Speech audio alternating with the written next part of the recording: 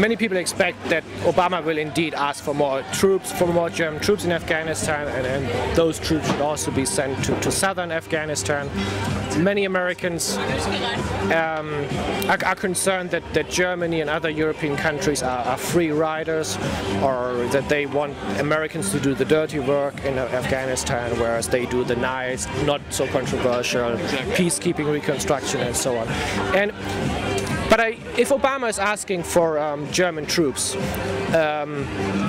he won't get them, I believe. Yeah. In 2009, we have an election in autumn, and I don't think any of the major and even of the minor political parties can afford to support sending German troops to southern Afghanistan, because it's such an unpopular war.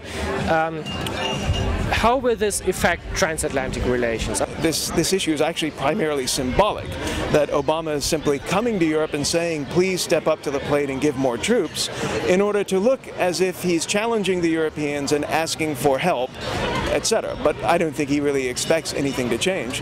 And it's possible, if Obama actually does begin to pull large numbers of troops out of Iraq, as he's promised to do, theoretically, as he's promised, he could shift a significant number of those troops into Afghanistan, and assuming that more troops improve security, which I'm not sure I would agree with, but assuming that takes place, then pressure on Europe to send more troops might actually go away. He wouldn't need this symbolic issue anymore.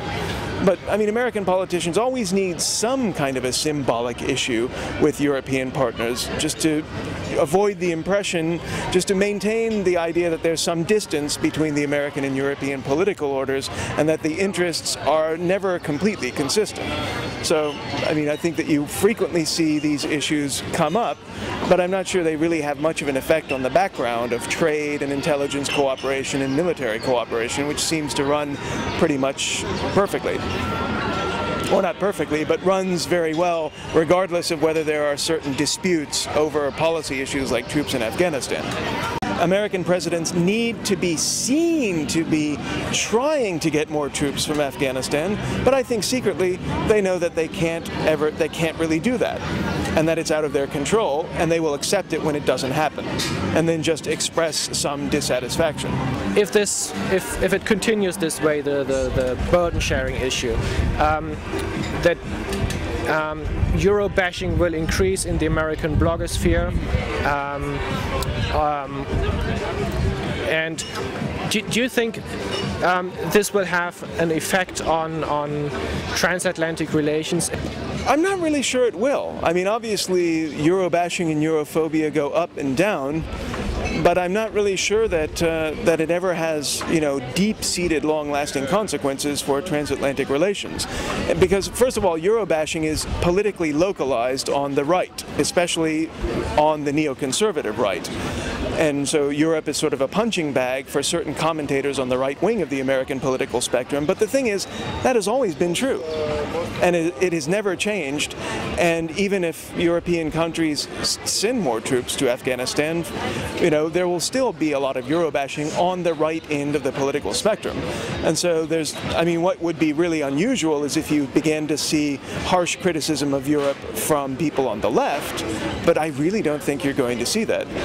I mean, I think because I think what you see on the left is a willingness to understand that a lot of European reluctance to send troops to Afghanistan is based on the fact that the United States went to war in Iraq in open defiance of the advice of its close European allies. So the right wants to keep both of these issues completely separate.